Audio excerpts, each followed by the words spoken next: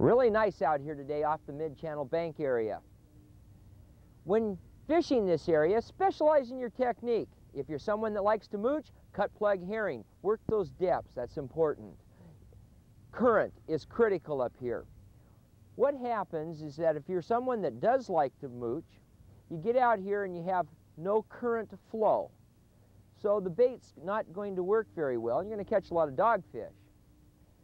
If you are going to fish this and you're going to mooch, work with the current. I'm a troller. I troll with the current. If I have an incoming tide, I'll get up by Point Wilson and I'll start working with the current down along the ledges from 50 to 90 feet.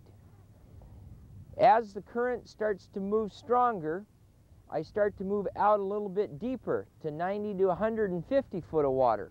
You're going to find that those depths, 120 and 90 feet, are really going to be the key depths to target on. If you're someone that likes to jig, jigs are great, but you're going to have to work the slack water, because if the water is moving fast, you're not going to be able to hang on the holes. There's some things of interest I'd like to point out to you when fishing the Mid-Channel Bank area. First of all is the weather. You know, the wind comes up at a heartbeat, and you can get yourself in trouble, especially with the small boat. The way that I'm able to tell what's happening with the wind is I check out the Port Townsend smokestacks. The smoke coming out of those stacks starts to bend over. The more, of course, it bends over, the rougher the water's going to get, the stronger the wind is. Here, let me show you what I mean. Right now, the smoke is starting to rise straight up. That means there's very little wind. So keep an eye on those stacks, because when that wind starts to drop and that smoke starts to fall over, I'll tell you what, rough water out here in the Mid-Channel area. The ferry boats that travel through the Mid-Channel Bank area are something to be concerned about, especially when you have fog. They can't see the small boats, and I'll tell you, those ferries, they cannot maneuver that easy. So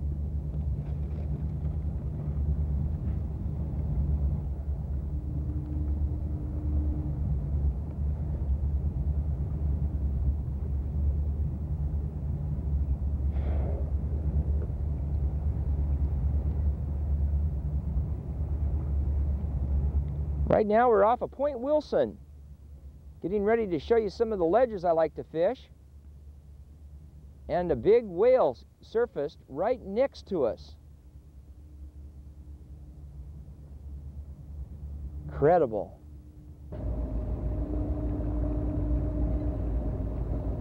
We're still looking for that whale. He's got to be in here. Right off of Point Wilson.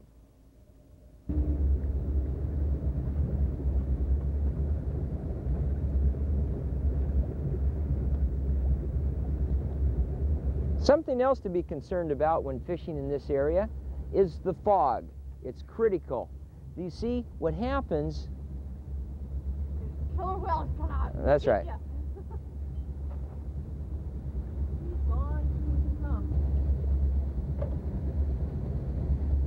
Something else to be concerned about up here is the fog. If you're in a small boat, the ferry boats that travel this water, they have trouble picking you up on the radar. And the ferry course is right over the point of the Mid-Channel Bank area. So pay attention to what's happening out here with fog signals. Know the rules of the road. And by all means, watch out for these ferry boats.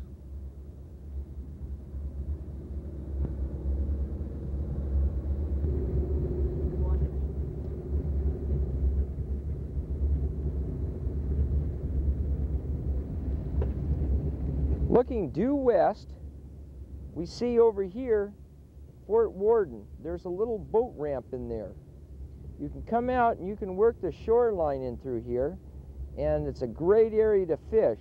It's protected by the northwesterly winds, and you can work in close to shore right off of Point Wilson.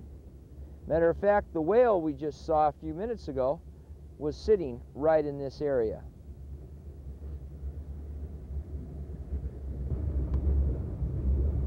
Point Wilson. It's a great spot, nice ledge. I've done real well off the Point Wilson area, right in through here. Matter of fact, that whale just surfaced right in here just a minute ago. Let me get my chart out and show you exactly where I'm sitting.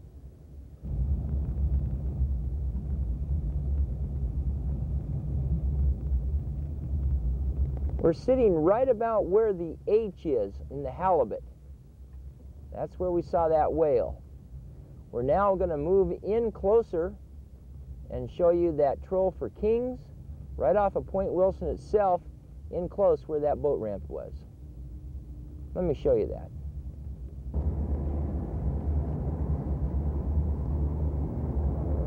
Looking up close at Point Wilson.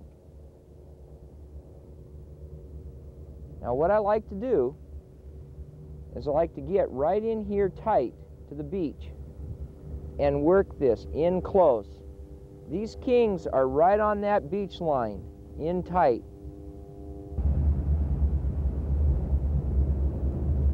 Now the buoy off of Point Wilson, right here, is where I like to get my ling cod on this outer shelf.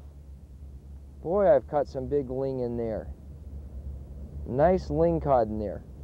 You're going to see a lot of people in here working jigs and mooching in this shallow area. Right now, we're in 150 foot of water. Point Wilson. Let's get up on the other side of the point, and I'll show you the ling cod hole a little bit closer.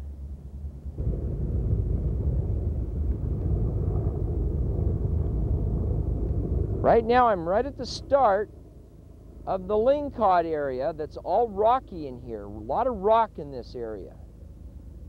Shallow too, but these ling are in close. If I was to look due south, I would see the point, and of course over there, Fort Worden, this area. And if I look a little bit southeast, of course I come down into Port Townsend, way down into the Bay Area, and if I swing a little bit to the east, more so, there is the start of mid-channel, Marrowstone Point, right way down there. On an outgoing tide, I would start at Marrowstone and I would make my drift towards Point Wilson. On an incoming tide, I would start my drift at Point Wilson here, and I would drift towards Marrowstone Point, staying in depths of 120 to 90 the whole way. That's important. If I'm mooching, I'll work with the current. If I'm jigging, I'll work on the slacks. If I'm trolling, I'll troll with the current. That's important.